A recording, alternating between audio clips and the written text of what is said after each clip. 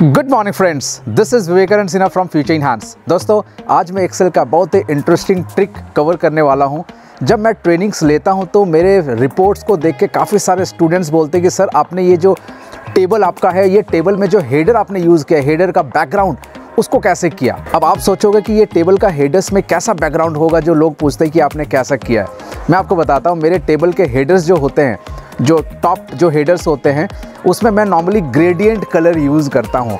और जब आप लोग एक्सेल में काम करते हो, एक्सेल के हेडर्स को कलर करते होंगे तो नॉर्मल कलर करते हैं, जो आपके बैकग्राउंड कलर को चूज़ करके यूज़ एनी कलर्स, और वो फ्लैट कलर होता है। बट मेरे हेडर्स में मैं करता हूँ 3D या ग्रेडियंट कलर उसको बोल सकते हैं। सो आज मैं आपको बताऊंगा कि कैसे अपने टेबल को एक वाव लुक, एक प्रोफेशनल लुक दे सकते हैं विद दिस ट्रिक, और कैसे टेबल के हेडर्स को ग्रेडियंट या 3D फॉर्मेट में कन्वर्ट कर सकते हैं। तो चलिए सिस्टम पे चलते हैं और समझते हैं इस ट्रिक को।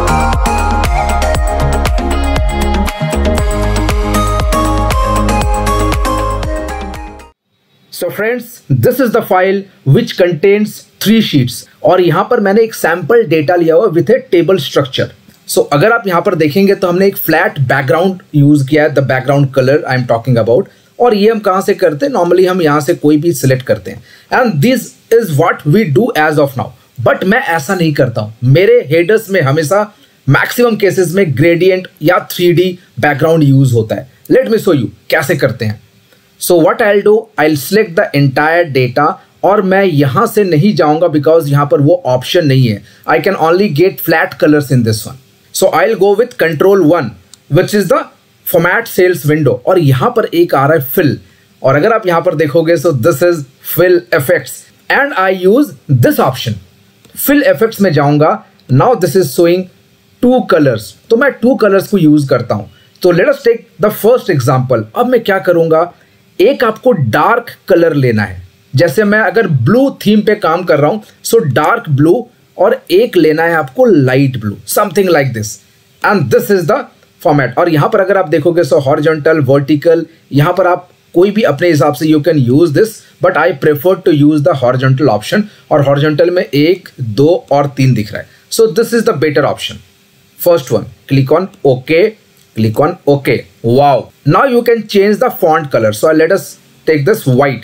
अब आप देख रहे हो, this is showing as a 3D या gradient background बोल सकते हैं। थोड़ा सा आप देख रहे हो फ्लैट नहीं है।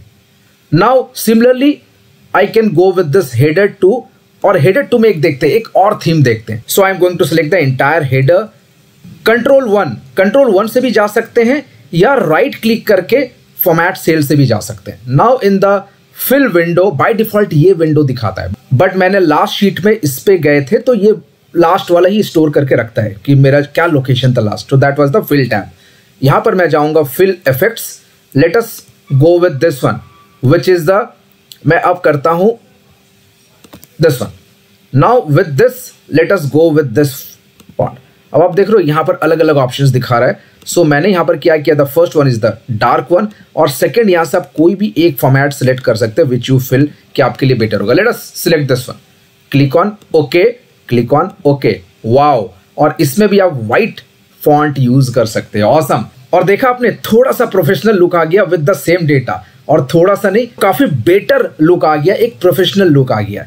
नाउ अब थर्ड डेटा में जाते हैं, और यहां पर क्या करेंगे, 2 अलग अलग कलर थीम को कंबाइन करके देखते हैं कि कैसा लगता है। Control 1, let us go with fill effects, और यहां पर एक करता हूं मैं ब्लू और एक करता हूं मैं ग्रीन। सो ब्लू के साथ green, something like this. Wow, awesome. So this is what I generally create in my report, और यही चीज मेरे क्लाइंट्स और मेरे स्टूडेंट्स पूछते हैं कि आपने किया कैसे। बस किया ऐसे। That's it.